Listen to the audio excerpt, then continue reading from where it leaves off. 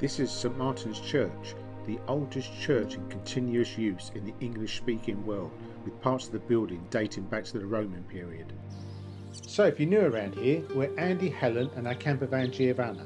Inspired by our love of travel, we make videos as we explore the world, experiencing new countries and cultures, so why not join us on our van life adventures?